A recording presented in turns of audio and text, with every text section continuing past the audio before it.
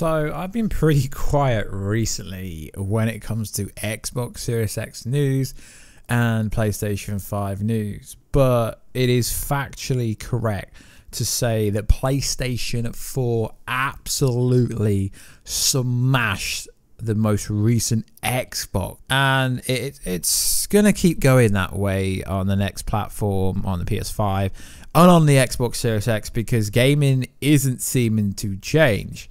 Although objectively both companies are trying to make it change.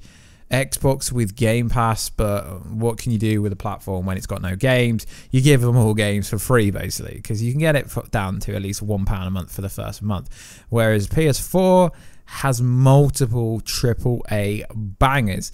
And yes, it's not just about AAA bangers, but it kind of is. This year alone, we've had Final Fantasy VII Remake, Ghost of Tsushima, Last of Us 2, so many exclusives when it comes to the PlayStation. So if you're new around here, make sure to subscribe to never miss any videos. We do pop culture based videos all week long, Marvel, DC, video game, movies, and all that kind of good stuff. So I had the Xbox 360, and at one point that was my primary console.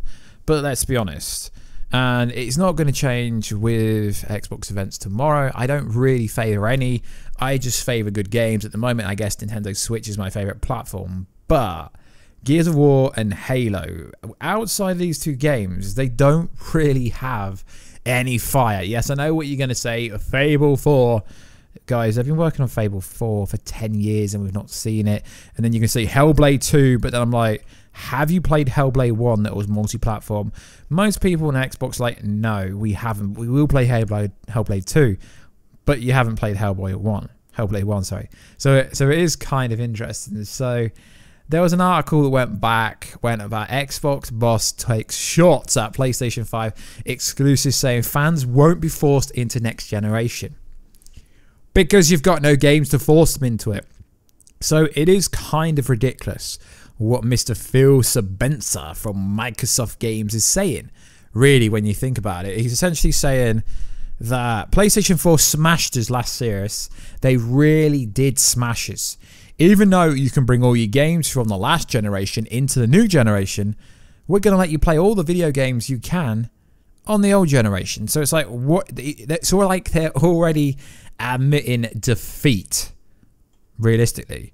So Xbox boss Phil Spencer has continued his assault on Sony and PlayStation 5's strategy, saying fans won't be forced into next generation, and Microsoft commits continuing to support Xbox One. Unlike others, we believe that your investment in gaming should move with you into next generation.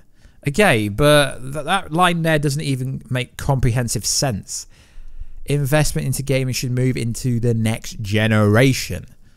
Okay, so you're making next-gen games that are meant to be utilizing ray tracing, the SSDs and everything, but you want to put like Hellblade 2, the next Gears of War game, and you know, the next Halo game on the older Xbox. See, I find that really weird. Now, it's not that I favor, like I said, guys, I've got every platform there is. PC obviously destroys any console regardless. It's just interesting what he says. We won't force you to buy the next console. It is pretty interesting because the power of the console is one thing. Xbox One X is more powerful, but if you don't have an array of games, then it absolutely means nothing. And there's nothing wrong with a company wanting you to buy a new device. Apple does this every single year. Samsung does it every single year.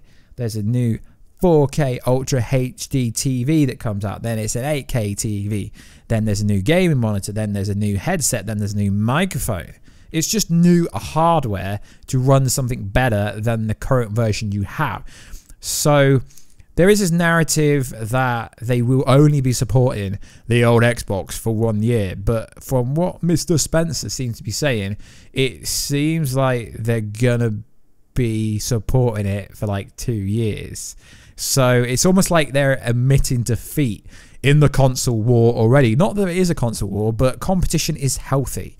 You know, without competition, what would there be? So I know Xbox has their big gaming event tomorrow, and I really hope it is good for Xbox gamers, because let's be honest, they had no exclusive this whole year, this whole generation. Now I know people will say, you're a fanboy. Yes, we had a Gears of War, we had Halo. Okay, that's it.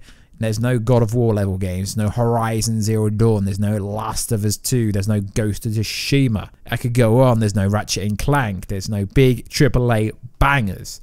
Consoles are sold on exclusive titles. Now, that's pretty much why the Game Pass is there, because they don't really have any games. Now, it's this line here that it really makes me laugh. Microsoft, meanwhile, is adopting a different approach with Xbox Series X, with its Game Pass subscription taking central stage. It continued to release first-party titles on the aging Xbox One for a year at least, locking games to a particular piece of hardware. According to boss Phil Spencer, is completely counter to what game's about. No, not really. They're called next generation games. Now, why do they want to bring next generation games into the previous generation? If a game's been optimized to use ray tracing, have the SSD fast loading time, and have literally everything running smoother, looking better, higher graphics card, better GPU, better CPU, then why would you make a weaker version of a video game? I know what you're going to say. PC's done that for years, but a console is not a PC. And I don't understand why most people are like, but a console is a PC. No, a console is not a PC. You won't be able to do this on either PlayStation 5 or the Xbox Series X. You won't be able to edit a YouTube video. You won't be able to get Adobe Photoshop. You won't be able to make video games like you could on a PC.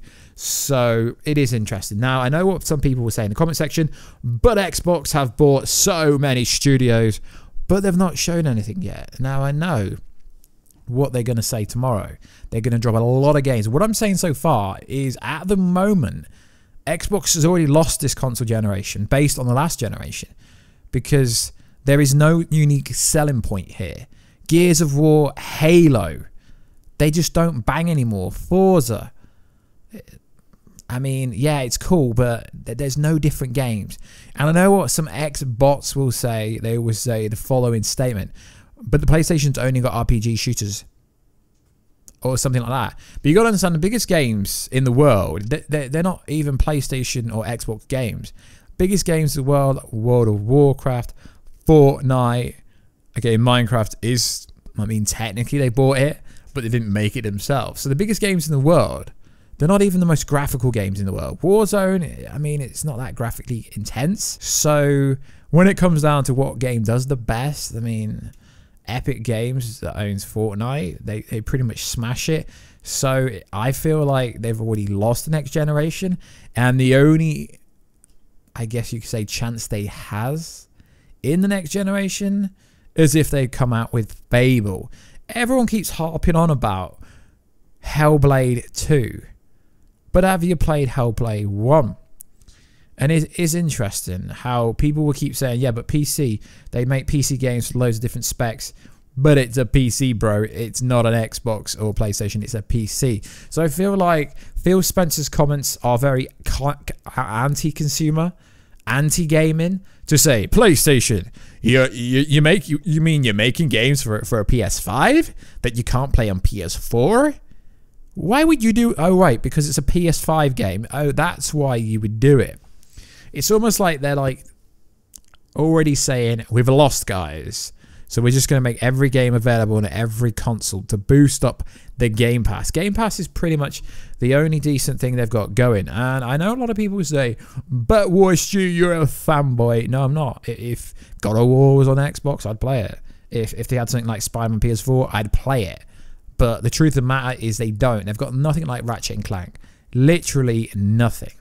So like always, guys, let me know. Have Xbox already lost the console war? And there is a console war. It doesn't matter what Phil Spencer from Microsoft says. There is a console war. Now, the only thing I guess the Xbox could do would be to buy Warner Bros. Gaming, which it's pretty much been debunked that they're not, so to speak. So let me know down below, guys. What are your comments about this? What are your thoughts? Do you think there is a console war? Because, guys, there is a console war. It's like there's a Apple versus Samsung war in every single consumer electrical item, every item in the world, there's always a war between which company you go for.